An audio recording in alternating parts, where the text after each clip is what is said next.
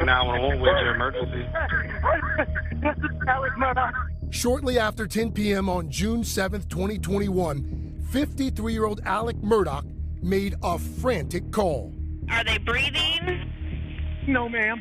He was calling from his family's sprawling property in the woods outside Hampton, South Carolina. Before that call, very few people outside of Hampton knew his name. Now, Alex Murdaugh is known across America, even the world, thanks to more than a year of coverage that sounds less like a crime story and more like a Southern Gothic tale of trust and betrayal.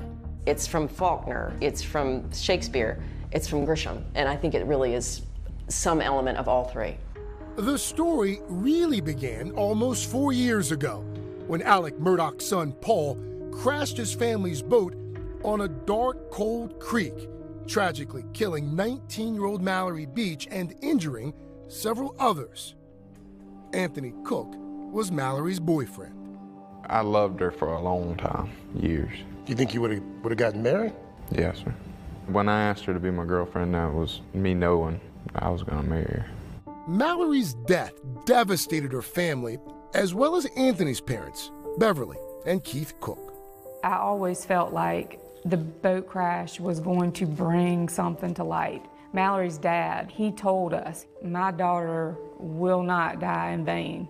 This is going to be He says big. it's going to be a greater good come out of this. That's what he said.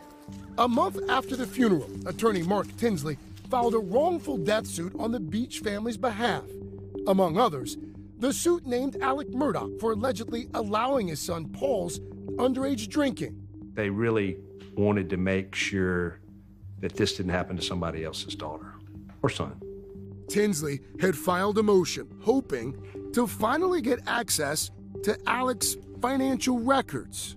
I was asking for all of his account information, checking accounts, savings accounts, retirement accounts, everything that pertains to a person's finances. But then, just days before his court date, the case took a dramatic and fatal turn. 52-year-old Maggie Murdaugh and 22-year-old Paul Murdaugh were found shot and killed. What followed were allegations that Alex had stolen money from some of his clients. Personal injury attorney Justin Bamberg was one of several lawyers who offered their services to anyone who thought Alex had ripped them off.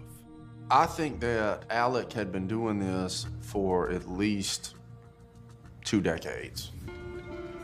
And then, this past July, the other shoe dropped. Alex was charged with murdering his wife and son. What say you, Richard Alex Murdaugh? Are you guilty or not guilty of the felonies wherein you stand indicted? Not guilty. What do you expect we'll see in that courtroom? I think from the defense, we'll see a very aggressive, boundary-pushing defense. So I think we'll see kind of this laying out of a methodical case on the part of the prosecution, and then trying to poke holes every which way from the defense. Really interesting. So there's going to be much more tonight in the episode, new 2-hour Dateline, including some all-new interviews. Also, more information about Alex's murder trial, which is scheduled to start in January. So tune in, Dateline tonight, 9 o'clock Eastern, 8 o'clock Central. Also, keep an eye out next week for an original podcast about the murder case.